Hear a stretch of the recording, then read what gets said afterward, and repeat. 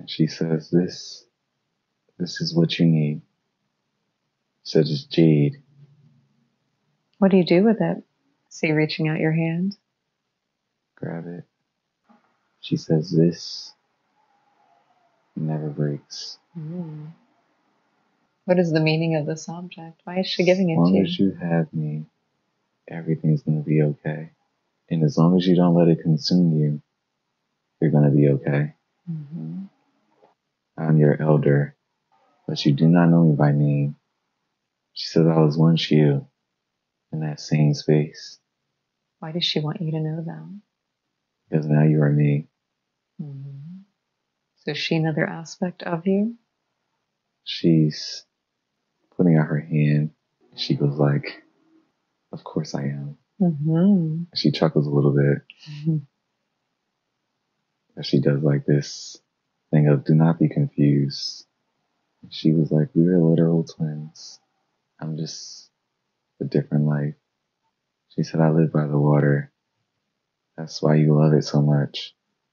And in times when you don't want it, don't go to it. She says, drink it in abundance, but never fall a fool for it. She says cancer is all around us. What does that mean? Things change.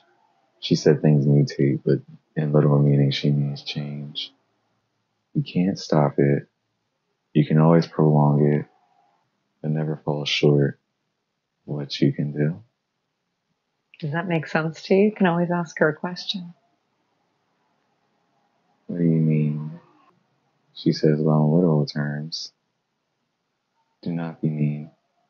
Do not turn an eye. Do not fuss too much. Everything will be what you want.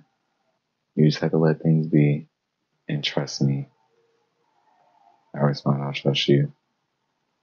Then she makes a metaphor referring to the beauty of the sea. It's like you and me. It's unpredictable. Comes in waves. We're controlled by the moon. So again, just trust me. And when I say, you are exactly where you're supposed to be, and everything will be meant to be. And then she tells me, sit. We just watch the water for a second. The sun looks pretty. Sounds beautiful. The horizon, the water so blue, coral reef to the right. She says, I wish I can control the sea, but that'll never be me. She says, as you wish you control the land, and you will have a hand. Yeah. She says you will have a hand in that. Does she want you to know anything about that? What would you like me to know about that? She says, Earth was made for you and me, but it comes with great responsibility. Says you never know what you're going to get, but that's the beauty of living between you and me. See, I love the sea and you love the land, and that's perfect harmony. So trust in me. That's where she leaves it. Are we able to ask her one more question? You would ask one more question? Says, of course. I wonder if she can help you transmute any anger that does not serve you, and anything else you might be holding in the body or the space around you that does not align to your highest path. It's like she says, hi, she heard your question.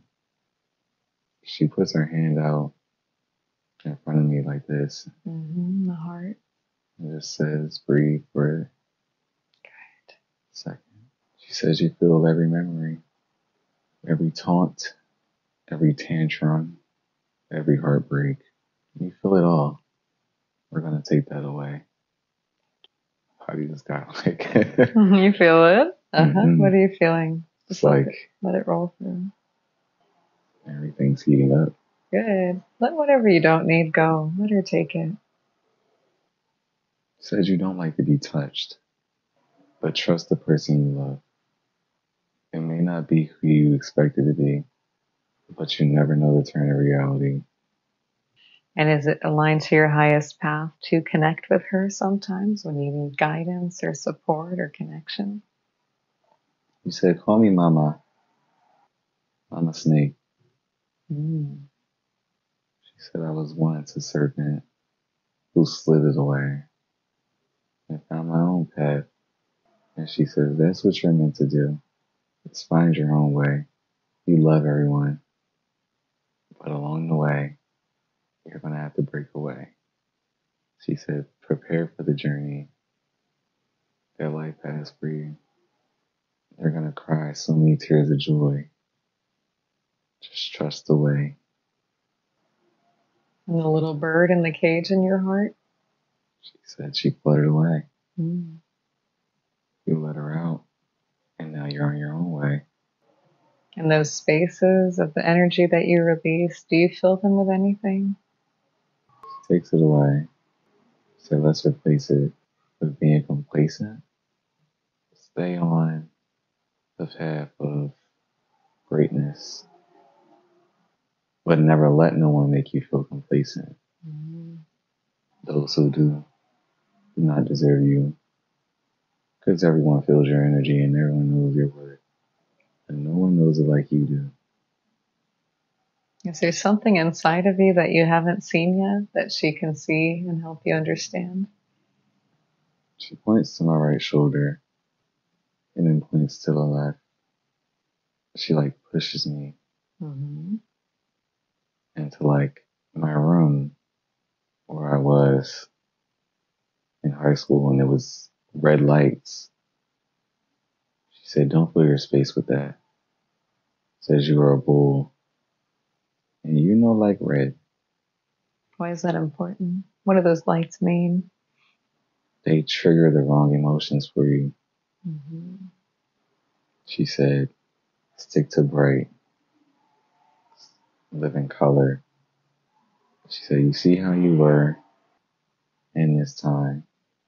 Don't go back to it. Small. Everything feels so small. She said, you're not made for that anymore. You're bigger than this. So again, trust in me. The guy that was in the cabin with me is also here now. Mm-hmm. What does he want you to know? He's just sitting in the back. But he has like a face of gratitude. He's also another part of me. He lives in a completely different environment, Mm-hmm. which was the cold near the northern lights. Mm. Is that his cabin? Makeshift. Ask him if there's anything you can do for them from this place. Is there anything you could heal for them or help them with? Help them transmute? Be your best self. And what that looks like is love your wealth, love yourself, continue to have faith. Don't be cold like me, is what he says. Mm-hmm. And she says, don't be too hot like me. She said, you are the perfect balance. So let things be. And how will you know through your body when you're totally in balance? She said, the left side of your body will feel heavy. The right side will begin to feel light. Mm-hmm. She said, that's the fire igniting. And what does that fire mean? Shadows, blacking out. She said, don't delve too heavy in it, but continue to develop your own being. And she says, well, now they both chime in now. What we mean Mm-hmm. is you are not alone. You have us. You do not know us, but we were all once each other. Lions and snakes. She said, that's why you're so light on your feet and no one ever knows when you're coming. She said, that's why you end up place to place, because you're always going, you're always moving, because you're breaking away, whether you like it or not. What are you breaking away from? History and family. She said, you are the accomplishment of what we couldn't be. Is he a serpent as well? he's more of the lion, the guy. Mm-hmm. That's why he has the fur. Mm-hmm. One like the owl, like one of the albino tigers, kind of. Mm-hmm. She said, "No snakes shall live in the garden. No chaos shall erupt." He says, "No tornado shall form, and no earth should erupt." He said, "Spend as much time by the shore and you are able, and you will figure it out for yourself." Mm-hmm. She's seconding Okay. the plan. Mm-hmm. She said, "Stay away from cliffs." Mm-hmm. Who showed you kind of slipping down off that cliff in the very first scene you saw? What was that all about? The Navy ships in war Was that a were metaphor running. or something that actually happened? It's like her. She was the one that slipped off the cliff. Why is that important for you to know about today? She said it'll hang you dry. It's not very wise. Is a cliff a metaphor for something? You are your own cliffhanger, but there are ones who will drift you towards